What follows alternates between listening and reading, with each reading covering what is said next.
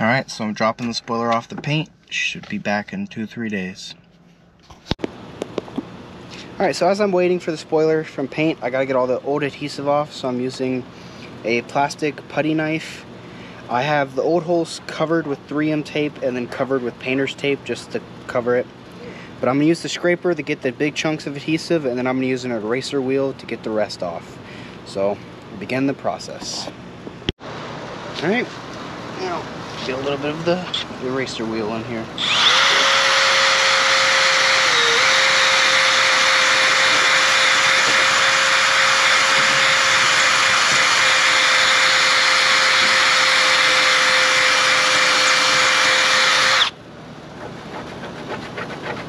Now, from my understanding, you don't want to sit on a spot too much. You want to keep moving as much as you can, because if you sit on a spot too much, then you run the potential of burning out your paint. So you got to keep moving, and don't worry about all that shit that gets kicked up everywhere. Just rinse your car off. I'm probably going to clean it with a little Goo Gone once I'm rinsed as well.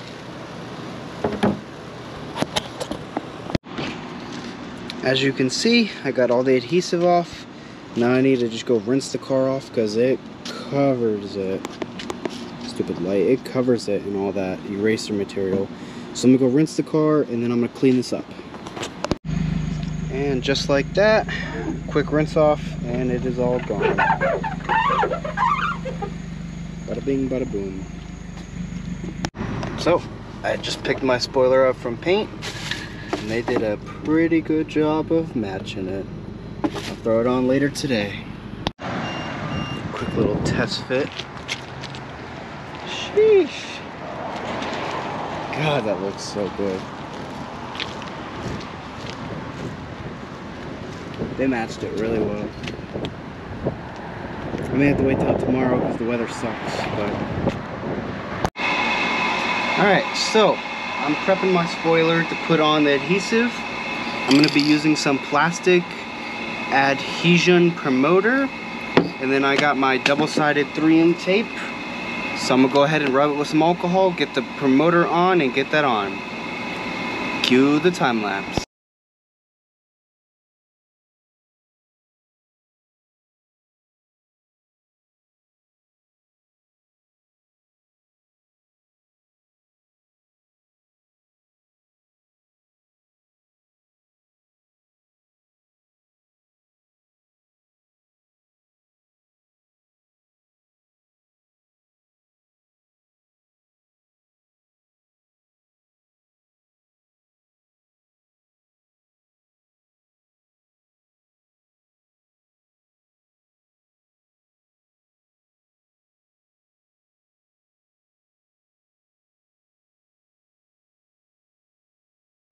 Alright, so got my spoiler all stickied up, but I want the extra security.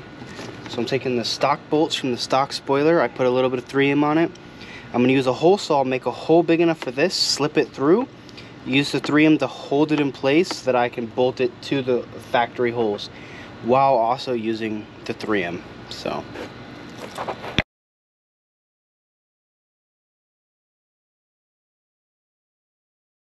alright, just like I said, drilled the holes. And just prop it up here.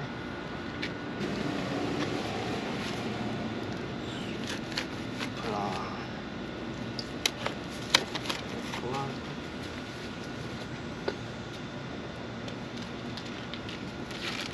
Now I have a prep towel which removes greases and waxes. And I'm going to go ahead and take this, start to prep the area where it's going to be adhering to. Give it a good wipe, and I'm going to flip it. Go ahead and use another portion of it.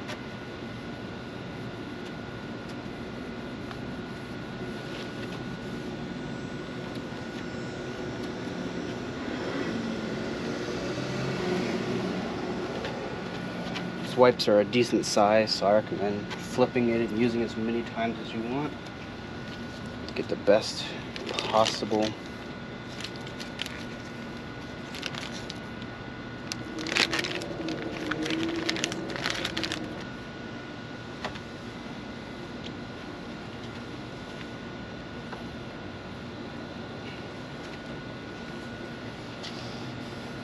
It says to wash hands, but I don't know.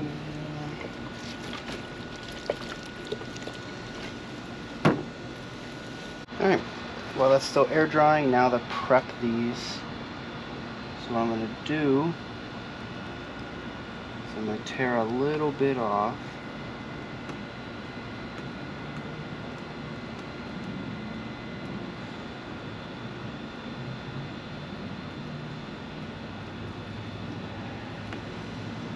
Get just enough and then have it stick out the side so you can easily pull it off once everything's aligned. For everything, now I'm going to go ahead and start lining it up.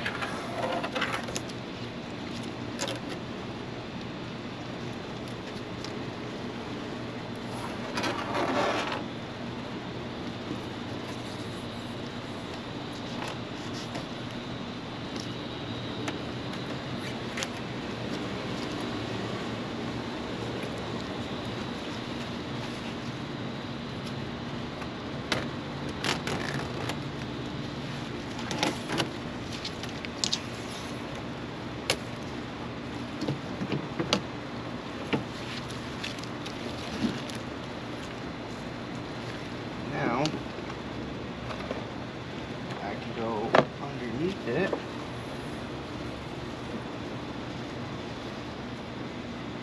and go back in and apply. Oh.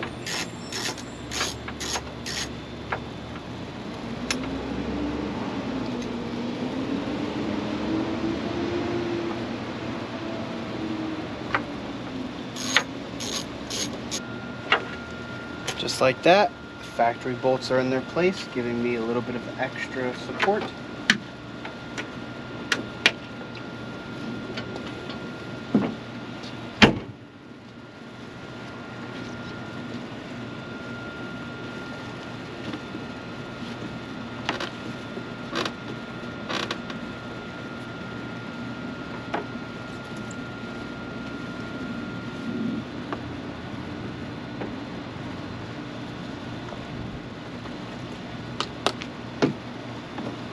Final wipe down with some alcohol.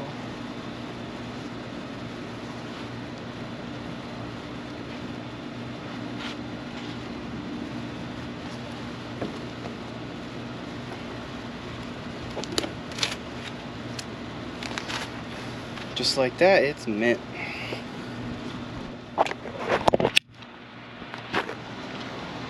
Looks great. The placement's pretty symmetrical, as you're gonna get.